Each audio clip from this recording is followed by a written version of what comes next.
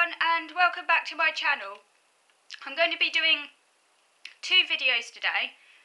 The first one, this one, I'm just going to provide a brief update on my cooking and what sort of foods I've been eating lately. And in the second video, I'm going to be talking about a new mental health campaign that's been set up in Australia. Okay, so first of all, this video, I'm going to talk to you now about some of the foods I've been trying lately. As you know, one of my major interests, what some might call like my special interest, if you like, because in autism, strong interests, intense interests get given the name special interests. I think the special bit means like specialist, because they're very intense, they're very specific, they're very one focus sort of thing.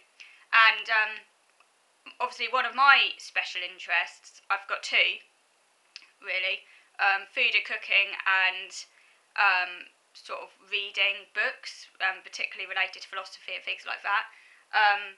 But one of my really big areas is cooking, food, nutrition, which has sort of been lifelong. And lately I've been getting more into seasonal cooking. That's to say, I'm trying to eat seasonally, you know, following the seasons. And then, say, taking specific foods such as plums, which are now currently in season as we're now in autumn, and trying to cook them and use them in as many different permutations as possible, constantly like comparing and contrasting different recipes, collecting recipes and things like that. So I'm really, really into that. So yeah, so I've been eating a lot of plums lately. I don't know if plums are my favourite fruit. They're okay. I think I prefer them stewed to eating them raw. But obviously it depends on the plum, because you can get some really nice juicy plums. With a plum, if I were to eat it raw, it has to be really, really juicy. Now recently I tried an instant crumble, because I have made like proper crumbles before, but obviously they can be quite labour intensive. So I struck upon the idea that maybe I could use flapjack bars, or porridge oat bars as these are called, and kind of make an instant crumble out of them by getting a bar and just literally crumbling it over stewed fruit, and like voila, there's your crumble. I got these bars, show to camera.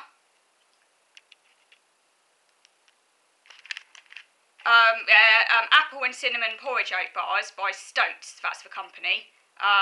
Passionate about porridge, it says. They're made by hand. I don't quite know what it means by made by hand. Is that just like a marketing ploy?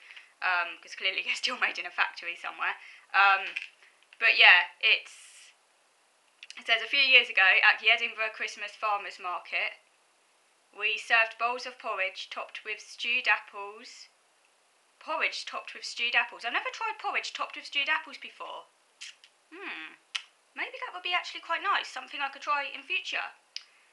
Toasted oats and a sprinkle of cinnamon. That's got me thinking, seriously. I haven't actually read the blurb yet. The recipe was a hit, so we made it into apple and cinnamon porridge oat bars for a tasty year-round treat. Perfect on the go. You can also try our porridge quick pots, or flavoured porridge. He says Stoats was born from a simple idea to take porridge to the people. In 2005, we toured the big summer music festivals, serving our unique blend of porridge from a shiny wee trailer with a big sign saying Stoats Porridge Bar. The queues were long, but some seemed confused, expecting bars of porridge. Why would you want to eat porridge, hot porridge, in the summer anyway, unless it's like, certainly during a heatwave I didn't actually want porridge. I mean, I love porridge, but in a heatwave, I haven't actually eaten porridge now for a while now. I've only just started eating it again. So in the summer when it's really hot, you want porridge, would you? But anyway, so yeah, so they were expecting a porridge bar. So we returned to our Edinburgh kitchen and set about creating the world's first porridge snack bars. We pack them with the same tasty natural ingredients that make our porridge so popular, and people love them. Hope you do too. Scottish porridge oat bars with dried apple and cinnamon. Seriously, I'm not sponsoring this company, I'm not advertising them. I just like reading a blurb on packets. It's one of my things. So yeah, it contains Scottish porridge oats, unsalted butter, soft brown sugar, golden syrup, dried apple, sultana, sunflower seeds, pumpkin seeds and cinnamon. So I think it's quite a pure product. I mean, obviously it is high in sugar and fat, as you'd expect, but it doesn't contain any additives. You know, it's the sort of ingredients that anyone would put into porridge, really. Sorry, not into porridge, into a sort of flapjack bar. Or maybe into porridge as well, actually. I mean, I don't really add much sugar to my porridge, but there you go. So anyway, so what I thought was I took one of those. It's just an idea I had, and I stewed some perfectly ripe plums, the ones that are ripe at purchase. Because you could get those now in the supermarkets. It's great because it's such a faff buying. I made the mistake of doing this recently when I was in Waitrose, one of my supermarkets nearest to me, and I don't think they do perfectly ripe fruits. So I made a mistake of buying some green gages there, and they weren't perfectly ripe, and you have to like leave them to ripen at room temperature, which I did. I left them to ripen at room temperature for like 2 days, and they were still rock solid after that. And even when they started to ripen, they just didn't taste that nice. They had a rather bitter taste. So M&S is great because you can get like perfectly ripe fruits there. So I always try to get all my fruits, like plums and things, from M&S because they are ripe at purchase, which is what I want. So I got some perfectly ripe plums from M&S, and then I just stewed them in some fresh orange juice, squeezed fresh from an orange, with a cinnamon stick for 15 minutes. You only remove the cinnamon stick, but it leaves a nice flavour. And then I topped it with Greek yoghurt, and then I crumbled an apple and cinnamon blackjack bar on top. I had this for breakfast, and it was really, really very nice. So I recommend that one if you ever want to make a quick instant porridge. It's worth a shot. Now, moving on to savoury products now, savoury foods now, I should say. This is one of my favourite books that I use for cooking inspiration. It actually used to be one of my mum's books, but it's now mine. 500 Greatest Ever Vegetarian Recipes. I'm not a vegetarian myself. I'm not a strict vegetarian or anything. I would be being disingenuous if I said I was a strict vegetarian, because I'm not. Because I do, very occasionally say I might have a bit of pork pie or whatever, and I do eat fish a bit, so I'm not a vegetarian, but I do eat a lot of vegetarian food, so I'm kind of like a partial vegetarian, I guess, or maybe like a flexitarian. But anyhow, curried mushrooms. Now, I really like spicy food. For me, food has to have flavour. It needs lots of flavour. I do not like bland food. I am someone who likes flavour in their food. Now, don't get me wrong, I don't like, although I do like food with lots of flavour, I mean, there is a limit. I don't like really, really hot food, to the point where your like lips are going on fire. Like not like one of those like chili aficionados who like go to those chili kind of what do you call them, festivals or whatever, and they like eat loads and loads of chili, and it's kind of like a competition to see who can eat the most chili. I wouldn't do that, but I do like my food spicy. I'm not particularly keen on the chili though. Chili and cayenne are maybe the two spices where I'm a little bit careful with, because I'm not too keen on them. But other spices I love. So curried mushrooms. Now, so this is basically mushroom curry. I made this the last 2 nights, and it's really, really very nice. All you do is you heat some oil in a saucepan. You then add cumin seeds. I'm not going to tell you exactly how many cumin seeds to add, because I do think this is down to personal preference. I mean, I added maybe like a half a teaspoon, but really it is up to you, so just experiment. So you add cumin seeds, peppercorns. I didn't add peppercorns. Pepper is one of the other spices I'm okay with, but I prefer ground pepper. I'm not so keen on peppercorns. It always gets stuck in my throat and makes me cough, so I don't particularly like peppercorns. A little bit, I don't know, they're the sort of things that I'm not keen on them, but if they're like really, really ground and like it really, really ground for them, then I do, because then they don't make me cough. But I don't like them. I don't like the corny bits. They can go a bit and be a bit hot as well. But yeah, so I added cumin seeds, cardamom pods, and turmeric, and fried that over a low heat, stirring occasionally for 2 to 3 minutes. You then add the onion, finely chopped, and fry for about 5 minutes, stirring occasionally until golden. You then stir in cumin, ground coriander, and garam masala. Garam masala is just a mixture of different spices, really, and fry for 2 minutes more. You then add chilli. This recipe stipulated fresh chilli, but again, like I say, I'm not that keen on chilli, so I used dried chilli, and it was really mild chilli, because chilli is one of the few spices that I don't like hot, or don't like much of. So I added that. I added garlic now. I add a lot of garlic. I really am into garlic. So for me, I nearly always add 2 to 3 cloves of garlic. I just love garlic. I really do. I'm just used to garlic. And that to me even isn't that garlicky, because I've got I'm just so used to garlic. It takes a lot of garlic for me to think, ooh, that's a lot. So yeah, I add a lot of garlic. Crushed. Well, I lost my page. Yeah. Add the chilli, garlic and ginger and fry for 2 to 3 minutes, stirring all the time to prevent the spices from sticking to the pan.